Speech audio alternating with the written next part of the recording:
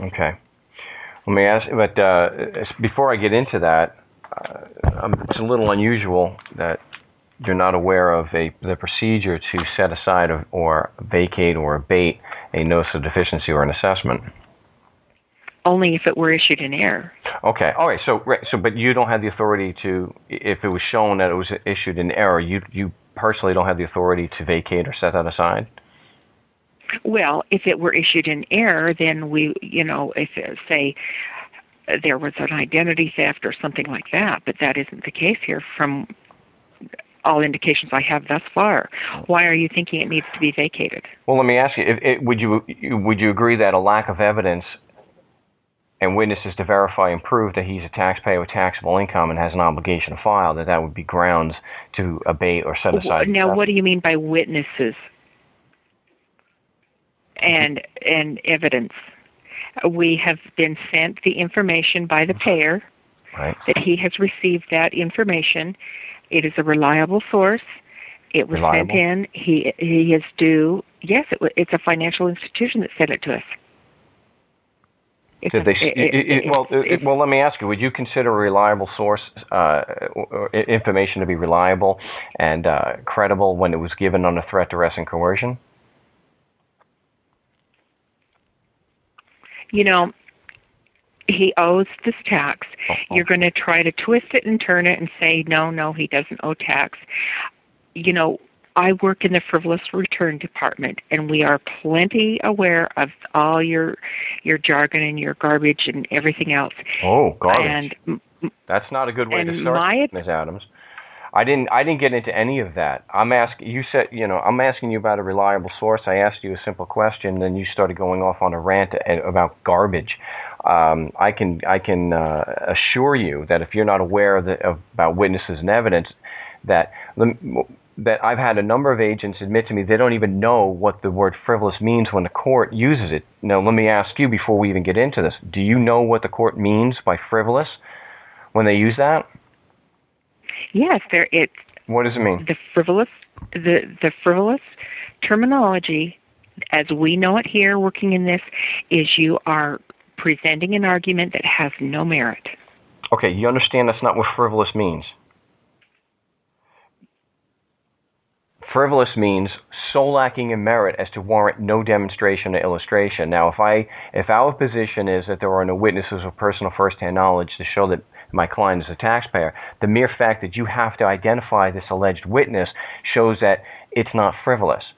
It may lack, and you have to understand that not everything that lacks merit is frivolous. They're two different things. Something that may lack merit but not be frivolous. Something may lack merit and be so lacking in merit it doesn't even have to be demonstrated.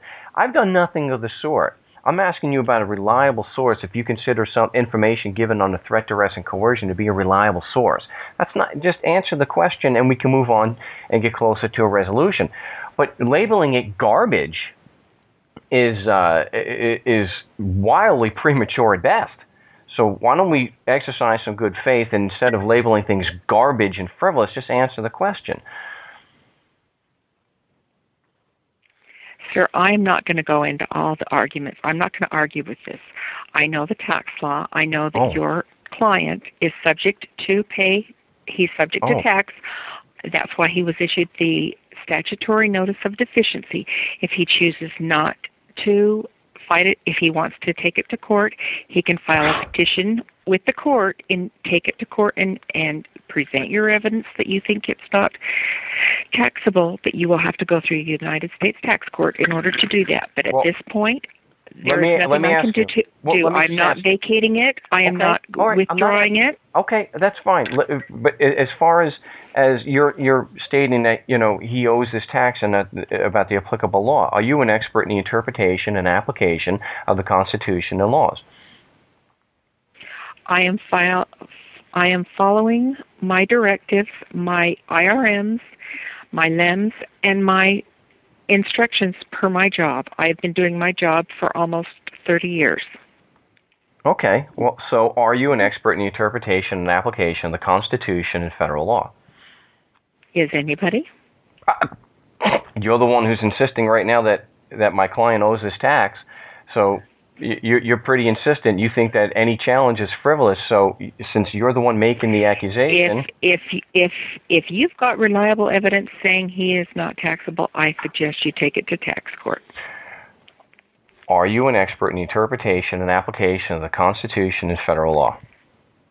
My answer to that, sir, is if you are sure he is not liable for tax, you need to file a petition with the tax court because of that, with the statutory notice of deficiency there. Mm-hmm. You have 90 days in which to do so, and then you can argue it in tax court. Well, and on that note, we're going to agree to disagree. I am not going to answer any more questions at this point because we have to agree to disagree at this point. Well, maybe we can agree with your supervisor. Can we have a supervisor call back? How about that? My supervisor is not going to call you back and argue with you either. I'm not asking. I asked you a question. An argument is a collected series of statements leading to a definite proposition. It's an intellectual process. All you've done is contradict and refuse to answer questions. Your statutory notice of deficiency tells you there that if you feel that it was issued in error and that your client is not taxable, you can petition the tax court to resolve the issue. So on that note, that is my recommendation to you. So your next action would be to file a petition with the tax court and take it there. Okay, can I have a supervisor call back anyway? We cannot. How about a supervisor call back anyway? Will your client be there? Of course. There's no supervisor in this week. So it wouldn't be for a good 10 days. Do you have a fax number? You can fax it to 801. Hold on, 801. Okay. Will this get to you or your department? It will get to my department. And do you think it's kind of odd that you want to make a legal determinations against my client, and when I ask you about your qualifications to do so, you refuse? Sir, I have to compete for my job. My qualifications, I work under the authority of Ms. Green, who is my department manager. We have very strict guidelines that we follow. I'm glad to hear that. Very strict guidelines. Well, do your guidelines include exercising good faith and answering questions responsibly? I have tried to do that. You have not tried to do that. You have. And my client is on line as a witness. I asked you a very simple question about the reliability of information you rely on, and you start ranting about frivolous and garbage. I answer calls from people that try to get out of paying their taxes every day. And I'll be honest, it gets a little annoying because I do pay taxes. I live up to the constitutional rights. We are in a country that affords us very, very wonderful benefits because we all work on a system of paying the taxes we owe. And the taxes paid by the citizens of this United States give us benefits in this country that we do not have elsewhere. I don't resent the fact that we have to pay taxes. Do I resent having to pay it at times when I have to write the check out? Everybody does. But we have to pay them, and in the end, we benefit from doing that. I am here to enforce the tax on those that are not paying their taxes. Okay, but you realize all that rhetoric you just went through is not a basis of truth. It's not a standard of objective truth or investigation. That is your opinion, and I'm talking about facts and witnesses and evidence. And so, if you believe that my client and that you're properly applying the law to my client, then just answer whether you are an expert in the interpretation and application of the code. But just answer the question. Are you an expert properly applying it?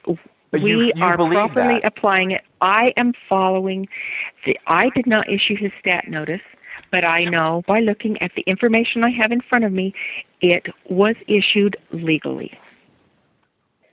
And you believe that there are witnesses? No one is an expert. No one is an expert. Let me write that down. No one.